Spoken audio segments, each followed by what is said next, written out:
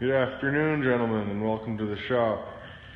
What we have in front of us here is my 1994 Honda 300 4-Trax, 4-wheel drive.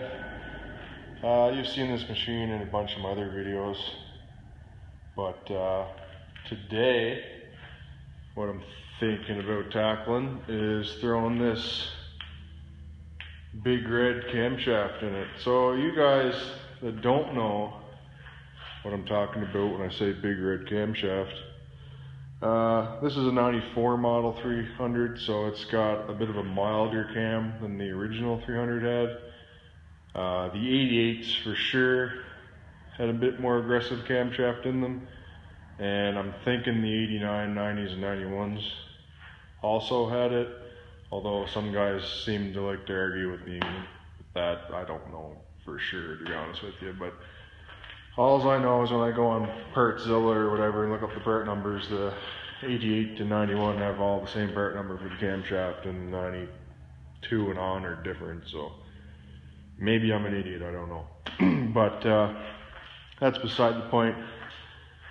So the 88s for sure had a hotter camshaft, and it's the exact same camshaft that was used in the 250 Big Red 3-wheelers.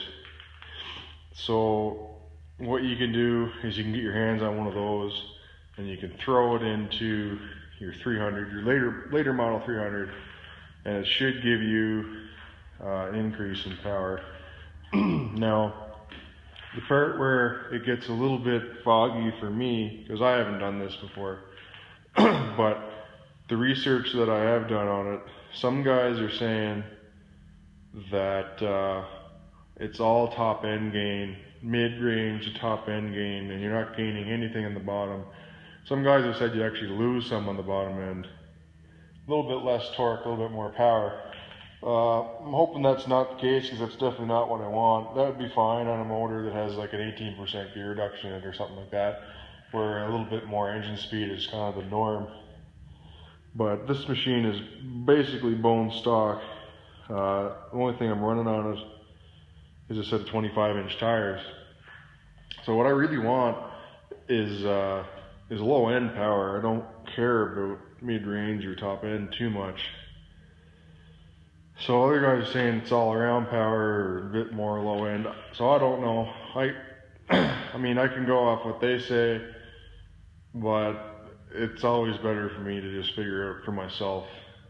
So I've got quite a bit of seat time on this machine, and other 300s too for that matter, but this is a pretty good kind of a base control comparison, because this is a bone stock machine on 25-inch tires. So I know how this feels right now. We'll throw in the camshaft, and I guess I'll report back maybe in a later video of what I think of the big red cam swap, because I mean, this is a dirt cheap swap, right? I might have paid, I didn't pay anything for this camshaft. I got a bit of a parts strike I had around, right? So I got $0 into this mod so far, provided I don't break anything. But I mean, you can find them on eBay, you can find guys parting them out. I mean, what's it gonna cost you? 20, 40, 50 bucks, maybe? So we'll throw that in there and fire up and see what it does. I'll take you guys along for the ride a little bit. I'm just using my iPhone for a camera. I don't feel like setting up the whole tripod or nothing this afternoon. So let's get started. Alright, so I pulled the tank off. I'm just looking at what we got to do here. I think I can get away with leaving this air intake on there. It's been a while since I did this, but yeah. Oh yeah. So what we'll need to do is we'll need to unbolt that top motor mount. See right there, that's gonna come off. And then we can just undo those small bolts that are there. I think on this side I get to do undo the oil line. Comes with the rocker box, yeah. So this here's gotta come off. That's fine, that's on the head. Just gonna do this and this and this. that. Undo this motor mount. It should be enough room for that to lift up and into there. So let's get at her. Yeah, we got no time for messing around today, boys. Gotta break out the big guns. Alright, quick sidetrack in the video here. Anytime you're taking apart motors and stuff like that, it's a good idea to mark out where your bolts go so you don't get them mixed up, because I mean these are all different lengths and sizes and stuff, right? So what I did is I pulled the cover off. I left all the bolts in it, and I was able to do that. I put it on top of this piece of cardboard, and I just tapped each bolt with a hammer, and it makes a dent in the cardboard. And then I traced around it with a Sharpie, and I made some reference marks on it, like front and rear, and that's where the spark plug side is, and cam end cap, and whatever else, right? So after that, I pulled the rocker cover off. I drilled out the holes, because that's the easiest thing to do. So I just drilled out each hole with a drill, and then I could pull out each individual bolt and stick it into the corresponding hole. And now I know exactly where each one is supposed to go. So what I was thinking I might do, because these 300s are pretty popular, is I might make up a drawing that you guys can print off, and you can just drill out your own on a piece of plywood or a piece of cardboard or whatever. Just something quick and easy so you don't have to do that. Yeah, so maybe I'll do that in the future, but if not, whatever. So that's the rocker box right there off the motor. Which brings us, of course, to our camshaft is exposed on the motor. We're all ready to go. So the next step in this process is to disconnect that there. That's your cam chain tensioner. So once I back that off, I will have this chain loose enough where I can hopefully slide the camshaft out. But we'll see. See, this motor's been apart before. I don't know if you can see it or not, but you can see right there all this silicone. So that's when you know you've used too much silicone, is when it's inside the motor like that. Like, it shouldn't be like that. So we'll clean all that up and we'll put it back together right anyway. So, alright. Alright, so I got the camshaft out of that 300. And, I mean, I'm starting to think, is this even gonna work? I mean, I guess, well, they must work, I guess, because guys are switching them, but I mean, just take a look at these, would you?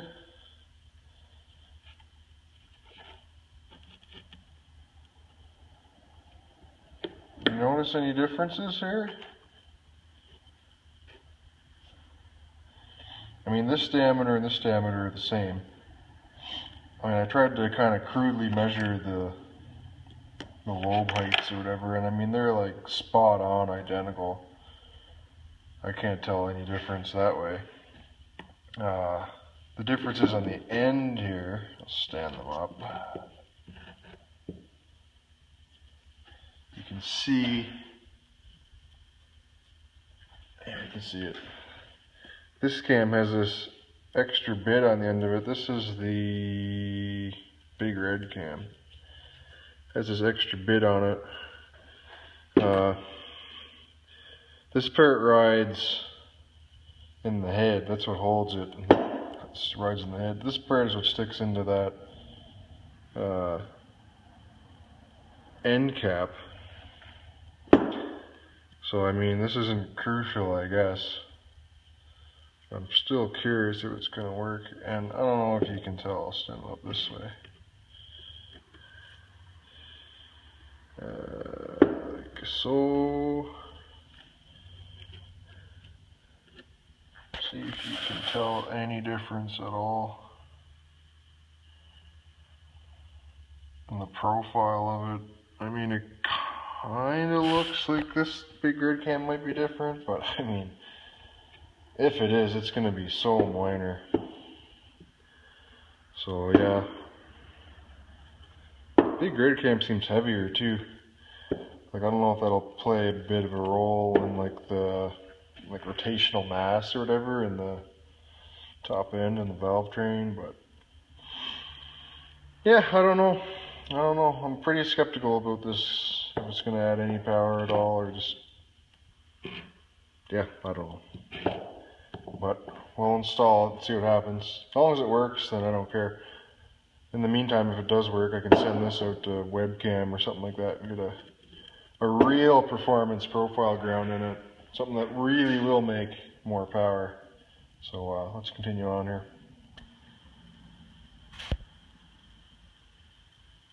So I got the big red camshaft sitting in there. It was super easy to retime it because I didn't let the sprocket come off of the chain. I didn't rotate it at all. So it kind of pretty much kept in time.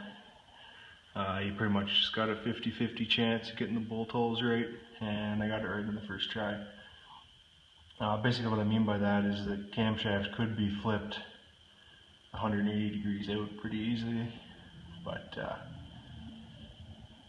we got her right. It's at TDC, cam lobes are up, yada yada yada. She's good to go.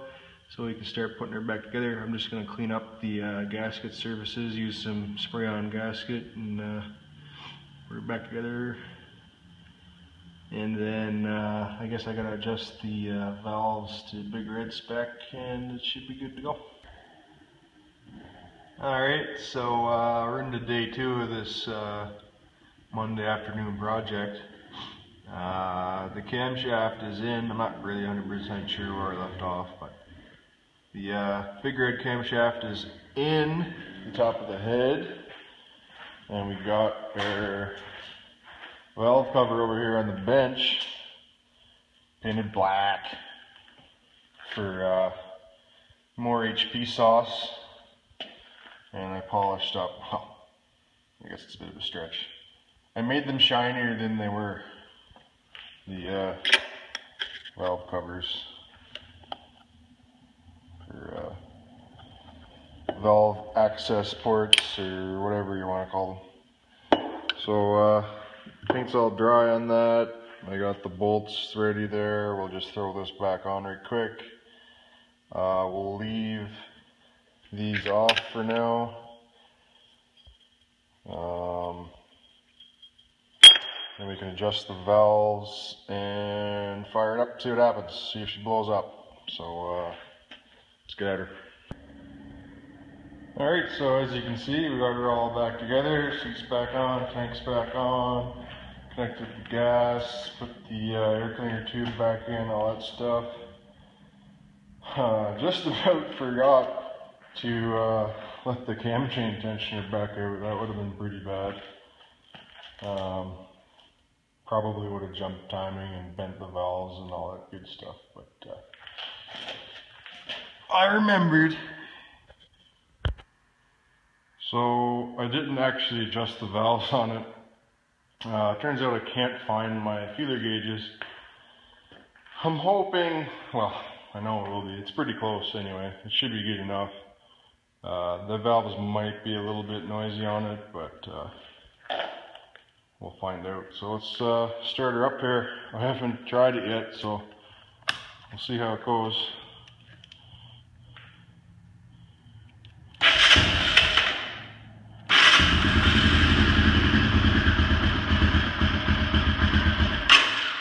Yeah, that's 300 for you.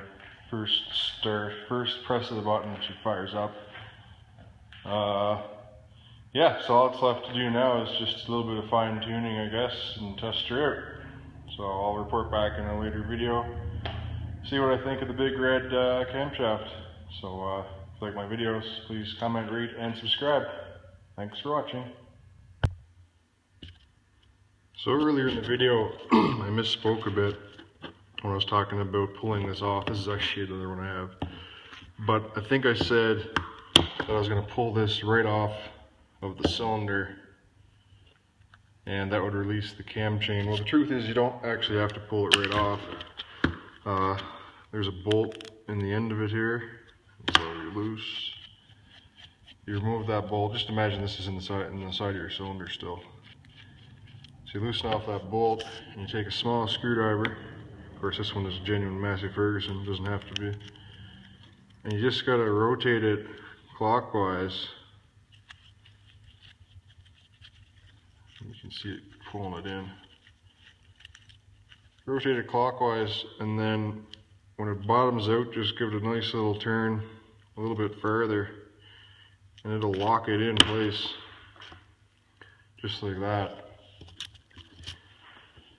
And when I said later on in the video that I almost forgot to release the cam, all I had to do was stick the screwdriver back in the hole and back it off.